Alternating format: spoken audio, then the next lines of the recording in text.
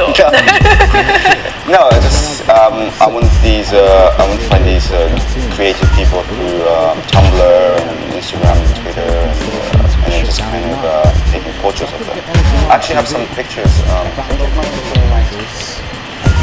I love September because all the new magazines comes out and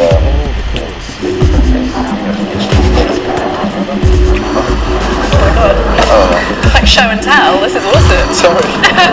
Yeah, like this. That just came out in another magazine. It's just like portraits.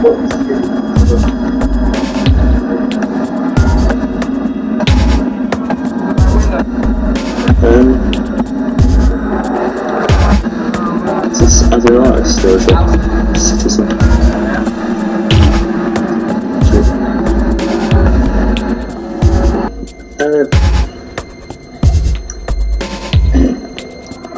I think it's a notion about distribution, really. It's about being able to distribute ideas or materials or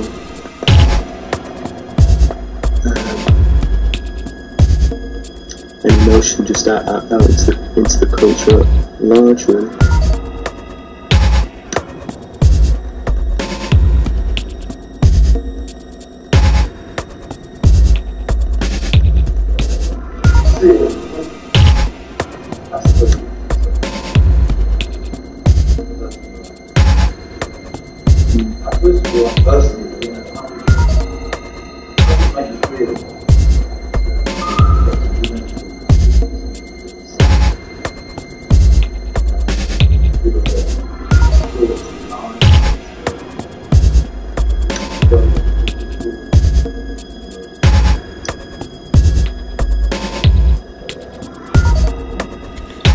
We'll start like the reason why I'm hugely inspired by the natural world, the way insects have evolved and their modes of survival.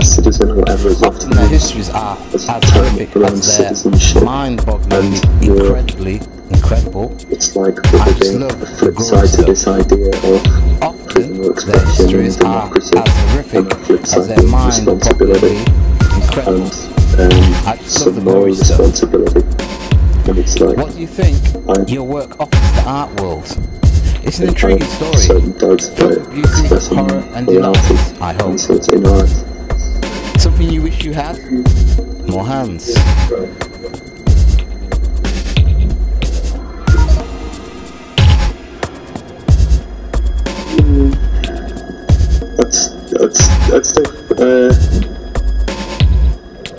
Not in our culture particularly, no.